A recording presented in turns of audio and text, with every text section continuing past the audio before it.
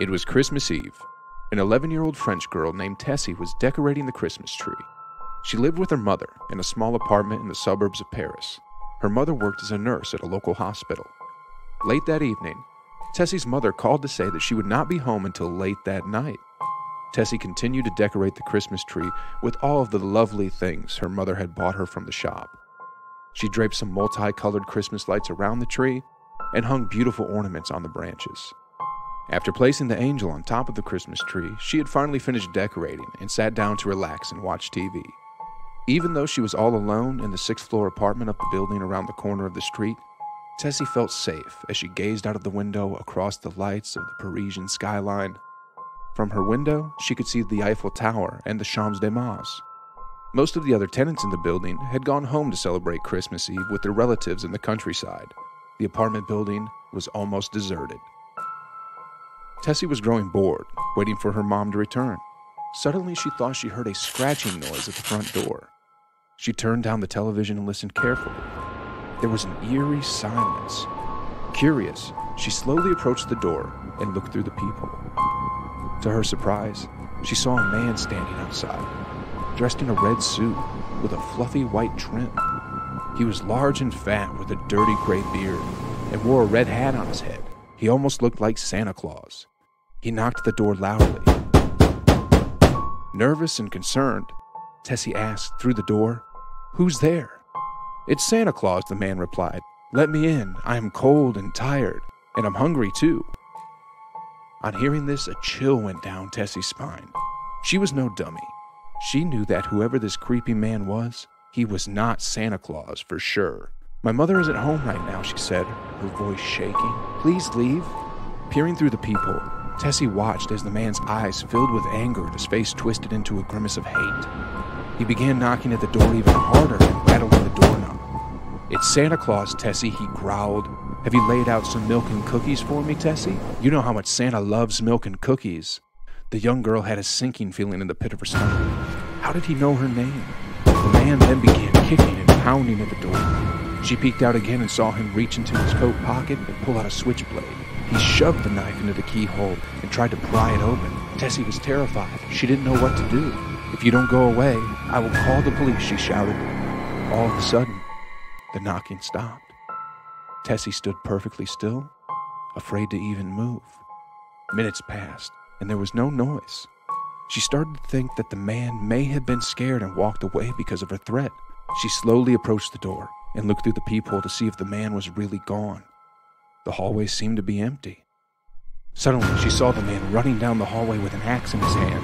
Tessie screamed and ran to the closet in a panic. She crouched down and hid behind a coat as tears of fright rolled down her cheeks. She heard the boom, boom, boom as the man tried to smash down her front door. There was a mighty crack as the door gave way and the man came crashing down through the splintered wood. Laughing to himself, he called out, "Tessie, my pretty, where are you, Tessie? Don't be afraid. We'll have ourselves some fun tonight. Where are you hiding?" The crazed intruder walked around the house, searching for the frightened little girl. Tessie curled up in the closet, trembling with fear. She dreaded to think what he planned to do with her. Suddenly, the handle of the closet moved up and down. And then the door began shaking, and she heard the man's voice laughing. "Tessie, I know you're in there," he said. "Open up for Santa. Open up before I open you up." The man swung his axe and struck the closet door with a huge loud bang, tearing into the flimsy wood. Tessie screamed and began crying bitterly. She grabbed a wired coat hanger and twisted it into a point. She waited, her eyes wide open, and her hands were trembling. There was another loud crash, and the closet doors gave way in a hail of splinters. The horrible man broke open the doors off their hinges and thrust his head in between the coats. He was laughing and drooling like a madman as his huge, gnarled hands grabbed the horrified girl. Tessie held up the pointed end of the coat hanger and bravely thrust it into the bad man's face. It went straight into his eye. "No!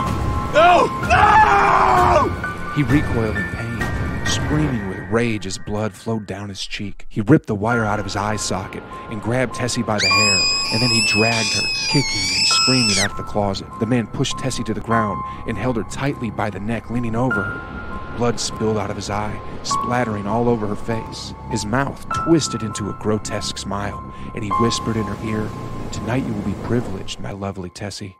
I've got a list, and I've checked it twice. I'm here to decide if you've been naughty or nice. You can scream and beg for your life, but naughty girls get the axe, and nice girls get the knife. This scared Tessie to the core, and as much as she was scared, she noticed the pointed coat hanger thrown next to her. She gathered the courage, grabbed it by her hand, and shoved it into the crazy man's chest. The man began to writhe in pain as he howled loudly and fell next to Tessie. His huge hand was on Tessie as he almost went unconscious. Tessie moved his hand and ran away, screaming and in tears. It was after midnight when Tessie's mother returned home. She saw the front door hacked into pieces and rushed inside the house to look for her daughter. Gazing around at the carnage, her eyes struggled to take it all in.